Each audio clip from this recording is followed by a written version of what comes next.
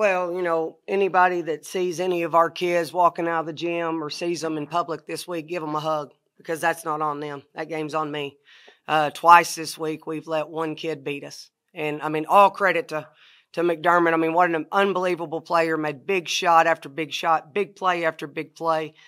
But, we tried lots of different things, tried lots of different combinations and guarding her, but we just didn't have an answer. And I think that's a coaching thing. And so I think that all that blame falls squarely on my shoulders. Thought our kids played hard. We got a little stagnant offensively in the fourth quarter, but they just made big play after big play, and that's what great teams do. If you'd have told me we were going to score 87 points today, I'd have told you we were going to win the game. But it didn't happen. So, again, don't give up on these kids. They're working hard. They're trying hard. They're representing the university in a positive manner. Coach got to get better. And, again, it's on me. Yeah, y'all got to feel this little gypped here. You had a great game against a team that's blown you out 3 times that y'all played them. And then someone just goes off on y'all, hitting every shot imaginable. You got to think like, what do we got to do? Yeah, that's what great players do. I talked to our team before the game, and I said, sometimes you got to be willing to be the GOAT or the hero, either one. But somebody's got to be willing to take the big shot. Somebody's got to be willing to make a big play.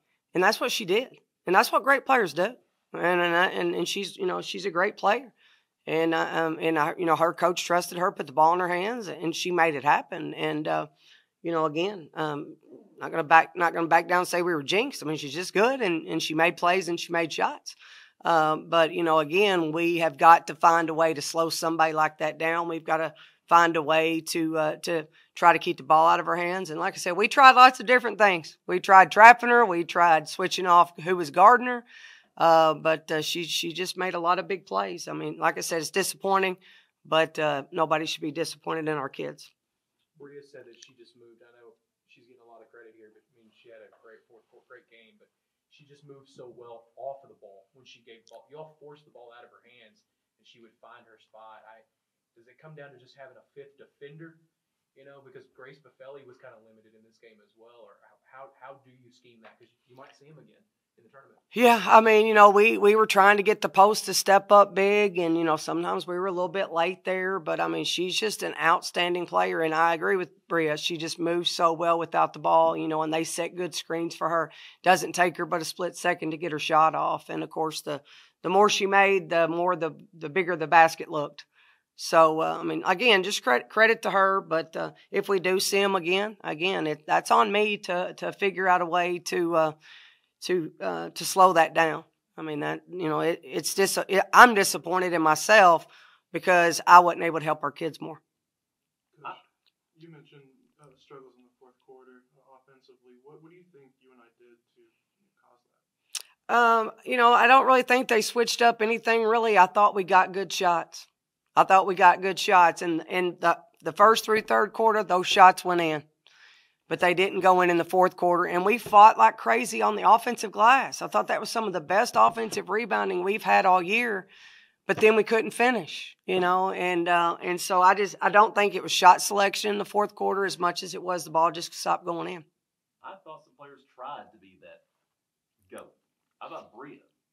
She had 2 other threes that could have easily gone in, would have helped you. Yeah. It wasn't like they were bashful. No, Bria doesn't back down from a challenge for sure. There were a couple possessions where the offensive rebound tip, and it comes up in their hands. One time I think they got a 3 or fouled, 2 free throws, and then another time they got an offensive putback. We actually got some stops there at the end, but didn't finish the possession with a rebound. It's just like, every time the ball bounced, it just seemed like it didn't go our way. Should the Philly have had 2 free throws on that offensive rebound at the end of the ball game? I thought it was on the floor.